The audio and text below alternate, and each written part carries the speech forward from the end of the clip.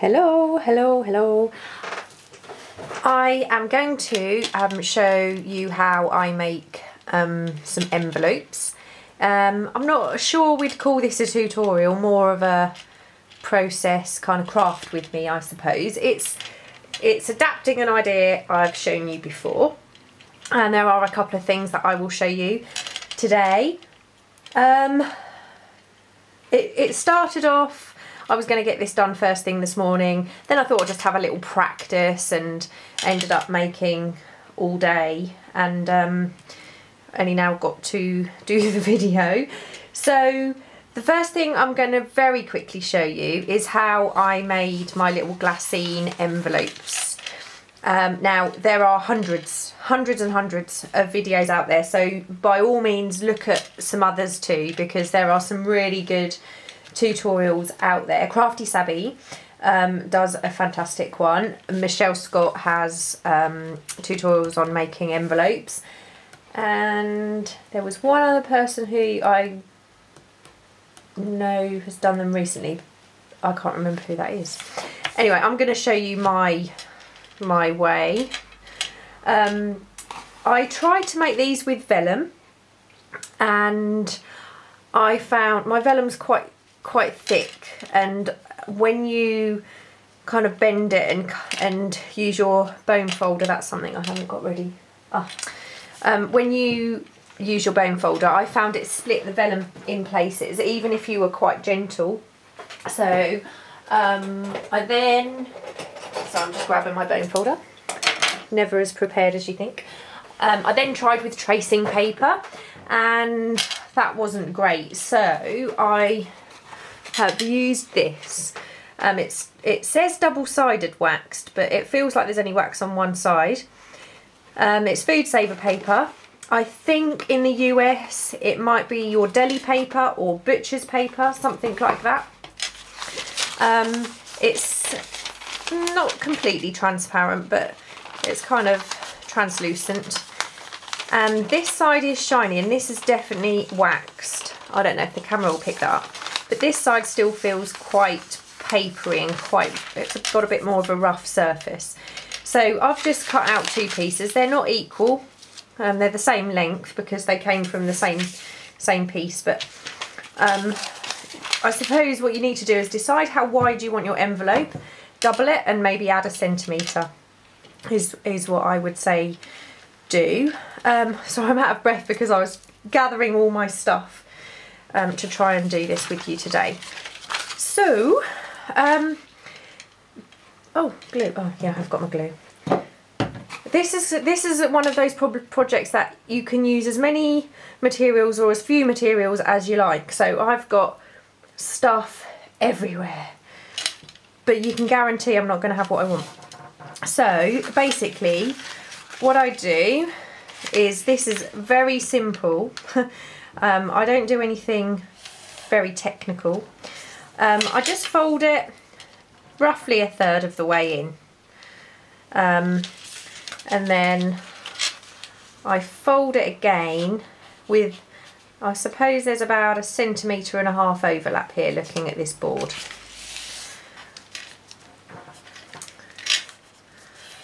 Oh, it has a, I've got to say something. I never do product reviews and things like that, but I bought this board recently and I love it. For inking, for paint, for glue. Look at my lovely clean board, which it isn't usually compared to my other board. I've got that there to stop some glare from the light.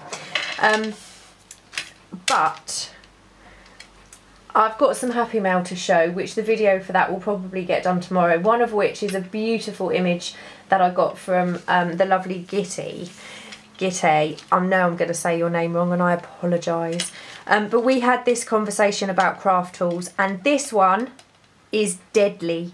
It's so dangerous if you plan on cutting, because things slide everywhere. So if you've got a craft knife and a ruler, don't expect it to stay in the same place. So I still use my other mat for cutting because this is so dangerous. So the next thing I do, like I said, this is a very technical tutorial. I line it up. The other thing is my bracelets are going to drive you mad, aren't they? Line it up and this board, it's the X-Cut, and it's in centimetres, which is why I bought it. I line up about 2 centimetres, take my bone folder, and I just line that, or fold that at 2 centimetres. The other side I do about 1 centimetre.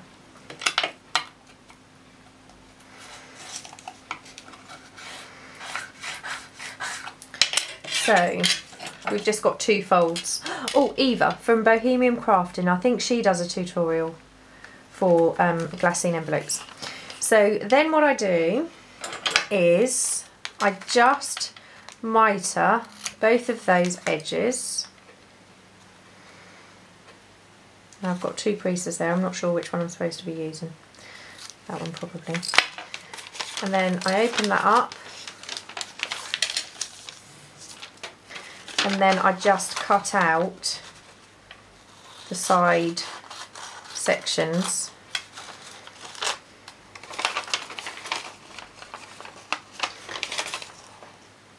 Now obviously it take a lot more time over this.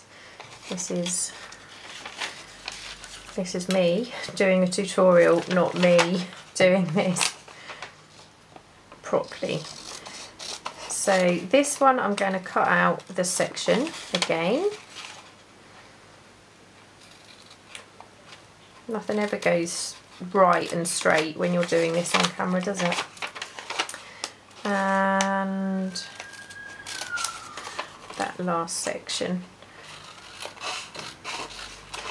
And to keep this fairly simple, I take my large corner punch, and I have the new crocodile on the way, yay! And I just round the corners of the flap. Now this is what happens.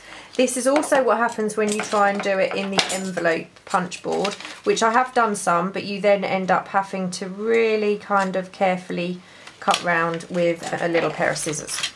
So we've now got our envelope shape. The other thing you could do is, I'm a big fan of templates, you could always make a template. Now you can ink this now. I find it's a bit more slippy and bendy if I ink it now, so I do glue mine first. So I fold over the top. I'm using a brand new glue for the tutorial because my other one, I'm just doing this all the time and I just thought that would drive everyone crazy. So just a really small bead of glue along the flap, and it really doesn't need much. And then what I do is I put a very small bead of glue, not too close to the edge, on this side, and I run a small bead of glue along here and all the way up there, and that will seal all of the edges.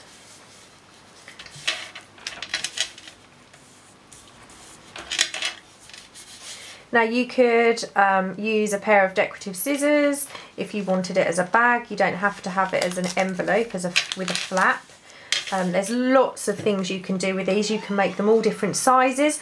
I've got a whole heap of things that I've made today to show you, and you can see the envelopes made with this that I have used my envelope punch board for, or you could use an envelope template that you've used cutting from an envelope that you've opened out. So there we have quite a nice little glassine style envelope, and I'm quite happy with that. I think it's a great idea if you've got time. I mean, it takes 2 or 3 minutes to make one of these. You can cut them all in advance, and it's so much cheaper than buying these. Well, the biggest thing for me is obviously the postage. So what I do is, this is just one option. I will show you other options in a little while. Is I'm just going to go round with my distress ink. I really like the effect of the distress ink. I have tried to tea stain this, and it is a bit like tracing paper. It does go a little bit wrinkly, and if you like that, that's great. This does go through the embossing machine, but what I did was put, I haven't got one to show you, but I've done it in previous journals and previous projects. If I put this through the embossing machine, I put a sheet of copier paper over the top, and you do get some little tiny slits in the paper at certain areas, but that doesn't bother me. It's never interfered with the integrity of the paper. I've used this for quite a lot of stuff actually. It's quite versatile.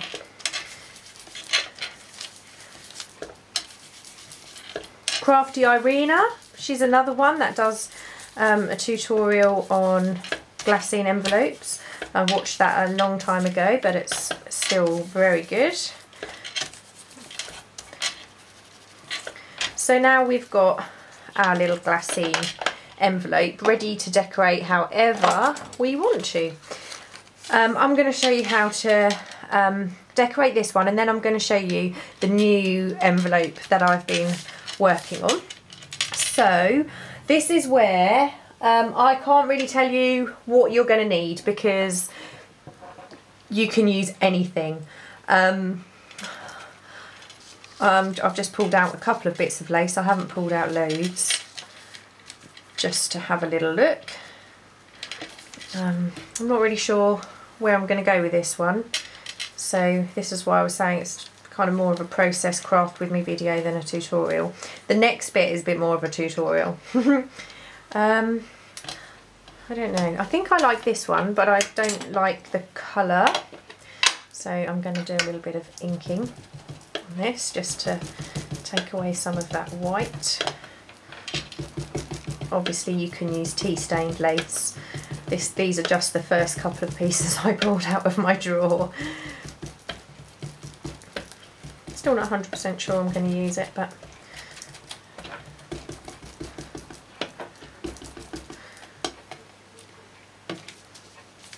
yeah, that's definitely better. You can use doilies, things like that. So I'm not going to cut this exactly to size. I'm just going to, with my scissors that are absolutely covered in glue. I have about 15 pairs, but I happen to pick the pair with the glue on. So we've got that. I'm going to have a look for an image. Now I'm not sure if I'm going to use, I think I might use something out here. This is the my box full of the little bits that I've been fussy cutting. So I'm just going to see if I can find something small enough in here.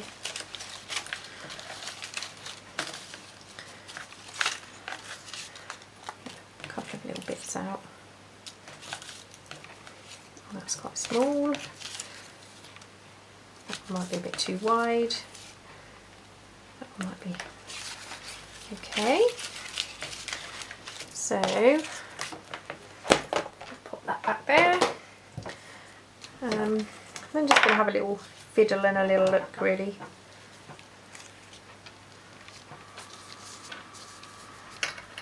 I think I like that.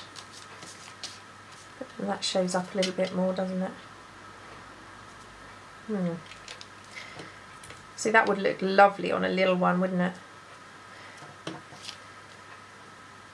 Yeah, I think I'm going to go for the yellow one.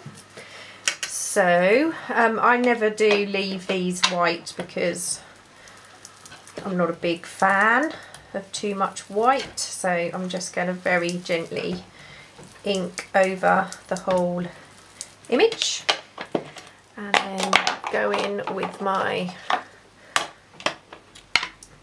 ground espresso on the edge of that. This weekend seems to have gone really, really quickly, but then I've spent all day we took the kids out for a walk in the park, much to their disgust, and for lunch today, just to get them out of the house for a couple of hours. But apart from that, I've been here making envelopes.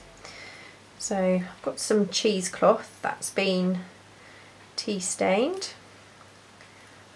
I stopped using cheesecloth and now I'm kind of using it quite a lot again and for these projects.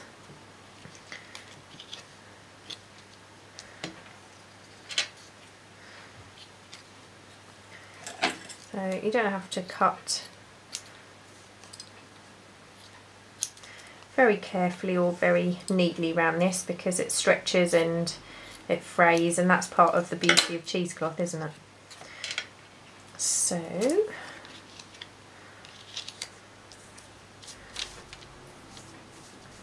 it's quite nice. I'm not sure if I want any music paper or something on here.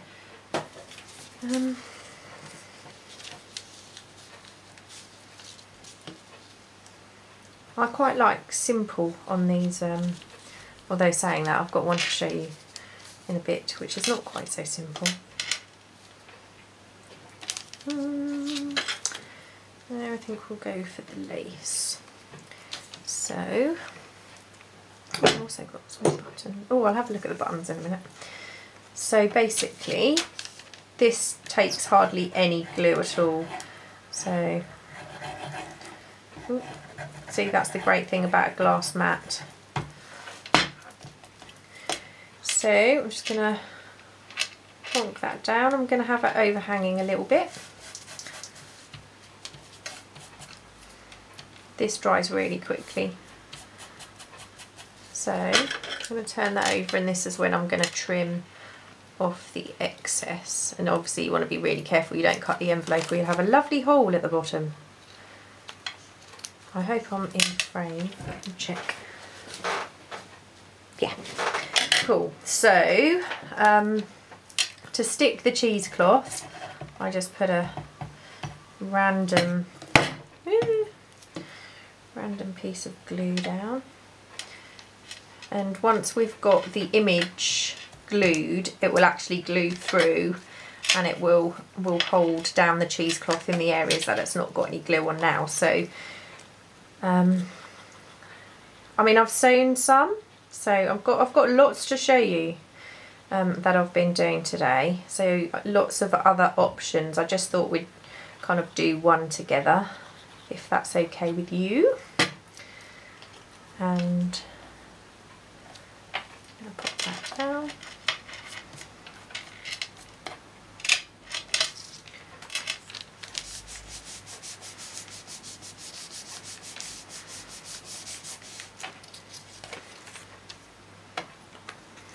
Now we could trim out some of this.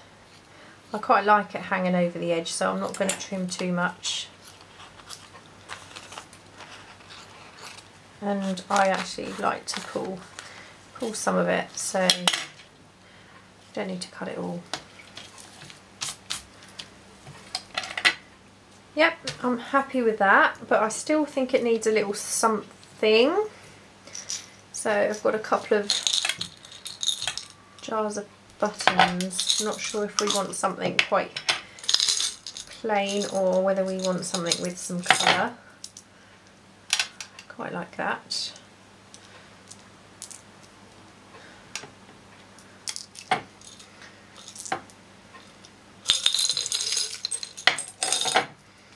Well, that's quite nice.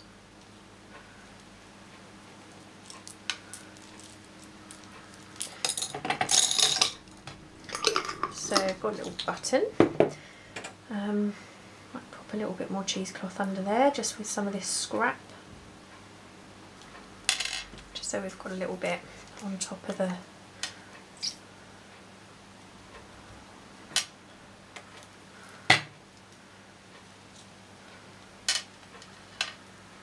give that a bit of a layer.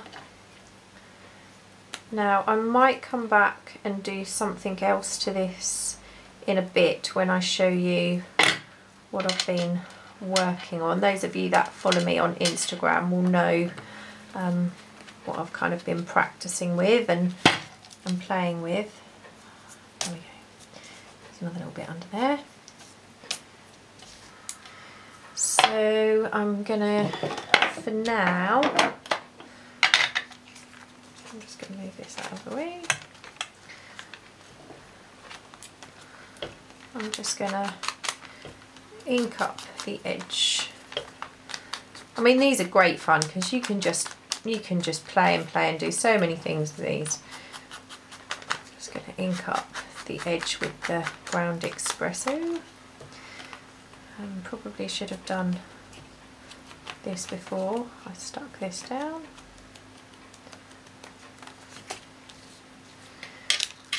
But that is a pretty basic but effective little envelope.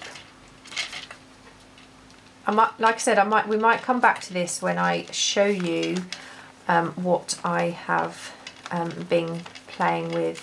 I'm just going to show you the second thing we're going to have a little go at, and I'm going to show you the two that I put onto Instagram, not the ones that I've been working on. So I took my hangy tag idea and I've made some hangy tag envelopes. I've used a wax seal to hold down the kind of jute twine. There's two different ways that I've hung these. This one has got the 2 holes and it's threaded through. This one's just got the 1. But I'm going to show you a couple of alternatives because I know not everybody has these, and I know not everybody is confident enough to use them. I'm certainly not an expert. I've had these for quite a long time. And the one thing I would say is all you need is time and practice. That's it. It just takes some practice. There's no kind of rules because different waxes will take different amounts of time for it to set, and other waxes they have a completely different texture than other waxes. So you just need to practice. That's my advice. But I'm going to show you alternative ways that we can do this without using a wax seal. So these are the little envelopes. I'm going to show you how I made these. This one has been stitched. I've got a couple more to show you that I've stitched, but I'm not going to do any stitching today because I've spent so long making envelopes instead of making this tutorial, which is what I should have been doing today. So just lean over here. The first one I'm just going to use a craft envelope, the same as I used for the other two. So it's a plain envelope. That's it, simple as that. So what I'm going to do is, sorry, my bracelet's driving me crazy, so it must be driving you crazy. This was cleaned. It's not the right colour, but my pad kind of disintegrated, and I ordered some. It was quite funny. I ordered some thinking they were really cheap from eBay, which they were. They were really cheap. It said the mini ink pads, but I got these. So a little bit too small. That was another one of my little crafting disasters this week. I've done several different techniques for these envelopes. I'm just going to do the straightforward inking around the edges, and then I'll do a little bit more on the inside. Some of them, what I've done is I have inked, then I have sprayed with water. Some of them I have rubbed the Distress Oxide, the one and only colour I have, which is the Vintage Photo. I've inked up my board, sprayed that with water, and then I have dipped the envelope into it, which worked out absolutely brilliantly for some of the envelopes, but not for all of them, and I'll show you those in a bit. So this envelope is already quite dark. It's not making a massive difference probably that you can see on the camera, but it is distressing it a little bit, so that's quite good. That's what I'm looking for. And obviously I'm going to do the back.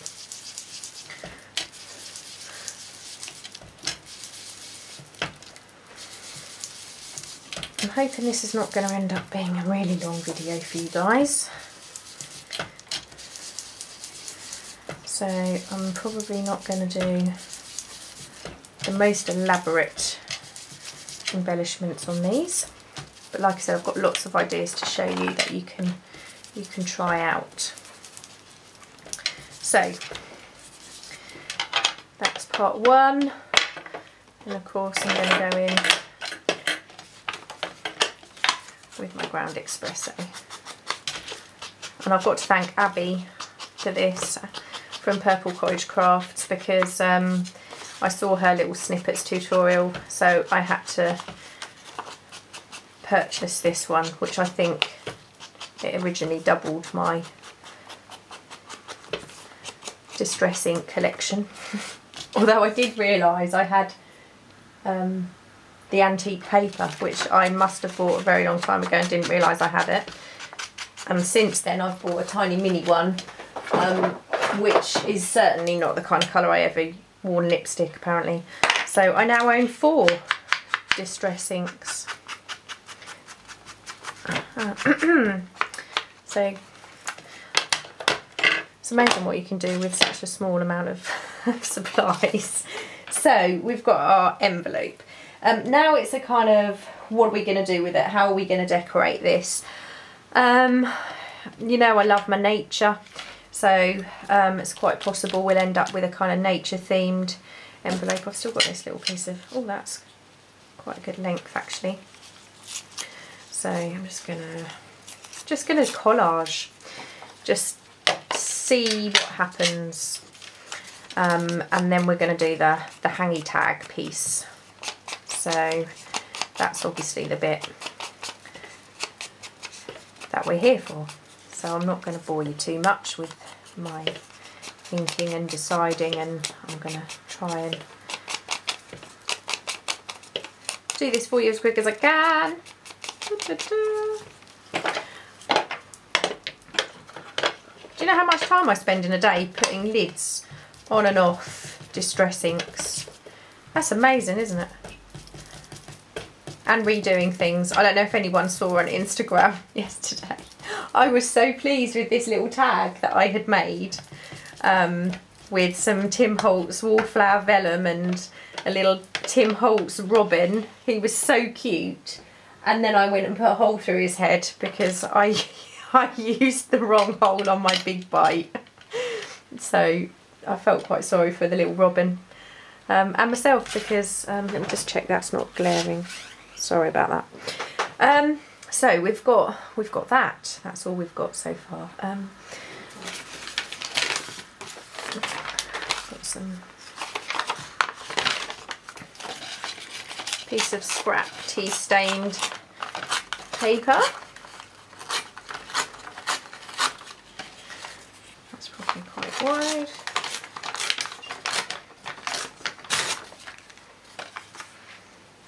I don't know how thick we want this. Let's have a look. I quite like it that it's not the same.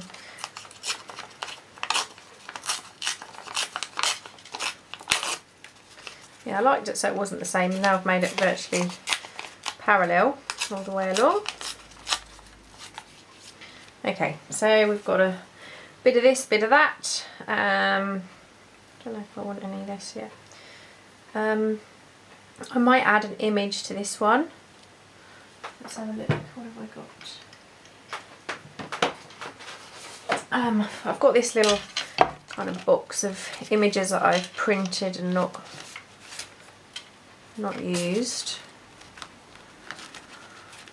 in other projects. Yeah.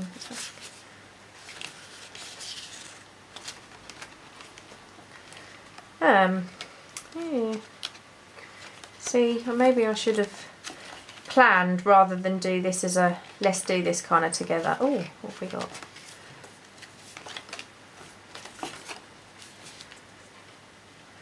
I think these are Mrs. Cog images. I feel like that one has to go over this side. We use that.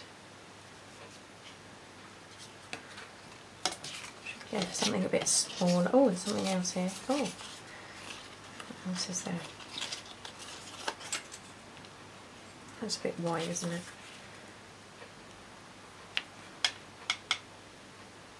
Well, this might be